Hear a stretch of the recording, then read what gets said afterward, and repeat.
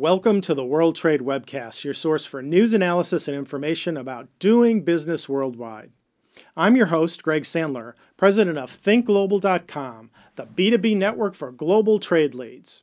Today, we're going to talk about the Food Export Association of the Midwest, one of the 4 state regional trade groups supported by the U.S. Department of Agriculture. The Food Export Association of the Midwest is a nonprofit organization that promotes the export of food and agricultural products from the Midwestern region of the United States. This organization helps U.S. suppliers of Midwestern food products and agricultural products sell their wares worldwide.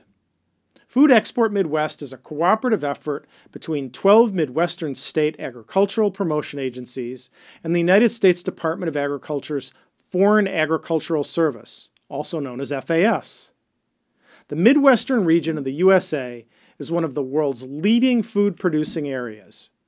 Midwestern farmers harvest grain, as well as oilseeds, fruits, vegetables, beans, livestock, dairy products, and other agricultural commodities.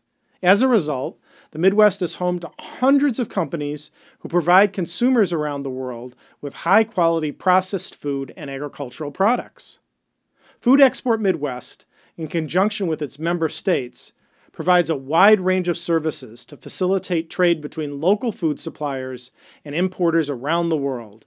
These services include export promotion, customized export assistance, and a cost-sharing program.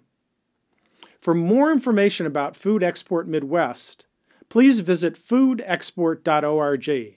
You can find a link right in the description below. For our latest schedule of upcoming webcasts, subscribe to us with any of the links on this page.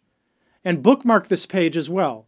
All of our previous episodes can be found right here at thinkglobal.com/webcast.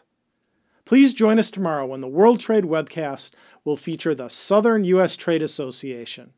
Thanks for watching.